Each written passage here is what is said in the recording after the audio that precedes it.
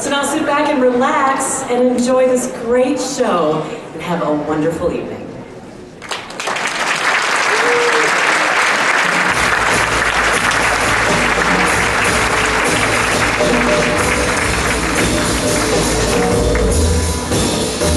Here comes Altenburgh, right down Altenburgh Lane. With Otis and Janet, Bob and Amy, pulling in by the reins. His cell phone's ringing while the band is singing. He seems very uptight. So climb the stairs and say your prayers, 'cause Altenburgh comes tonight.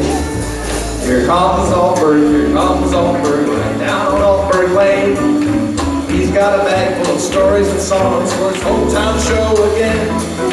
Feel the excitement downtown Wausau, oh, what a beautiful sight. So jump in bed and cover your head, 'cause Altenburgh comes tonight. Here comes Altenburgh, right down Altenburgh Lane. He doesn't care if you're rich or poor, the price is still the same. Altenburgh knows how to put on a show, he's got it down just right.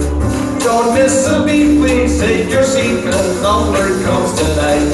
John Altenburgh comes tonight. John Altenburgh comes tonight. Here's Dave!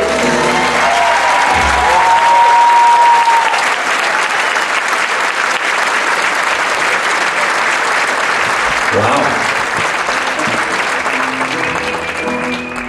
You're gonna make me cry. Kind of like I did when I heard they may be canceling Caveman.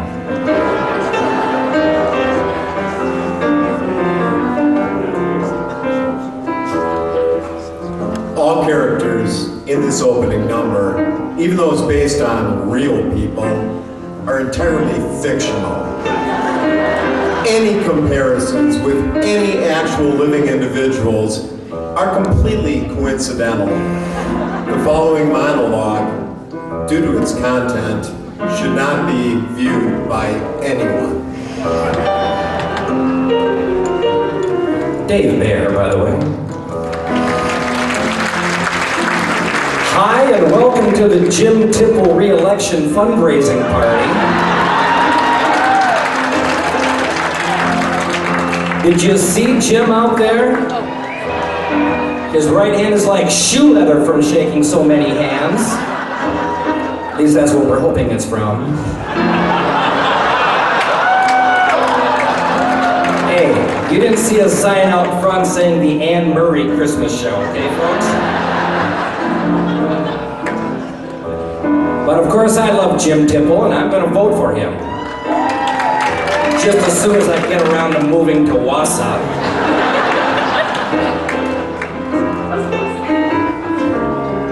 Ah, yes, the last Christmas show. And of course, I appreciate, Of course, I appreciate all of you that have supported us through the years. Some come here just because they like the show.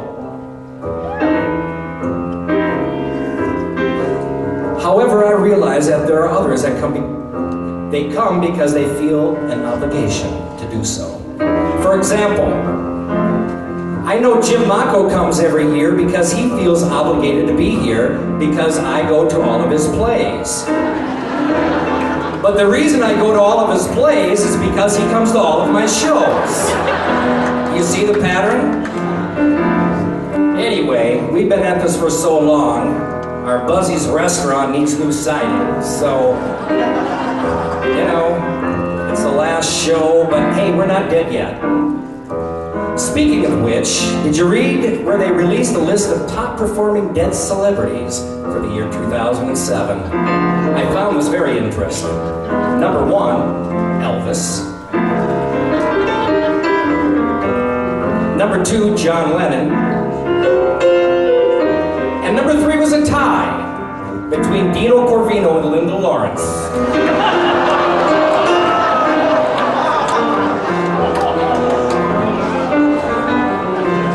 I told my son Garrett, who's 13, that this is the last year for the show. And he said, hey Dad, maybe I could do an Altenburgh Christmas show someday. I have to tell you, I choked up a bit.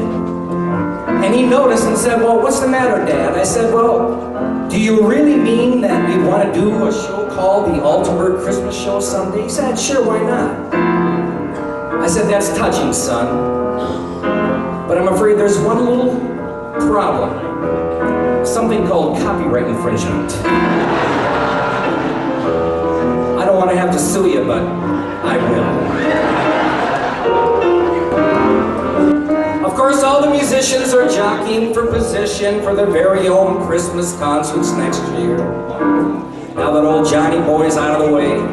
Of course, Greiner has his own show now. Janet has planned a very merry Janet Planet Christmas.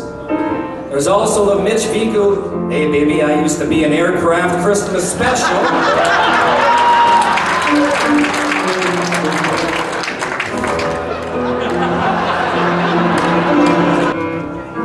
Oh, I've had so many wonderful people over the years come to this show. Yes, I've had so many wonderful people over the years come to this show and try to tell me how to do it. Especially for my opening number, crazy things. Wild, off-the-wall things like, hey Altenburgh, did you ever think about actually doing a Christmas song for your opening number? It's not bad.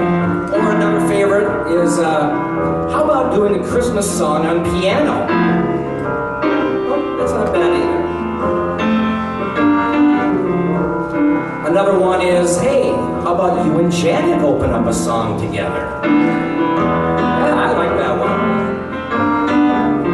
But my favorite Christmas song has never been played at this show, and I can't believe it's taken me 12 years to do it. So I'm going to shut up and actually play a Christmas song for my opening number for the first time in 12 years.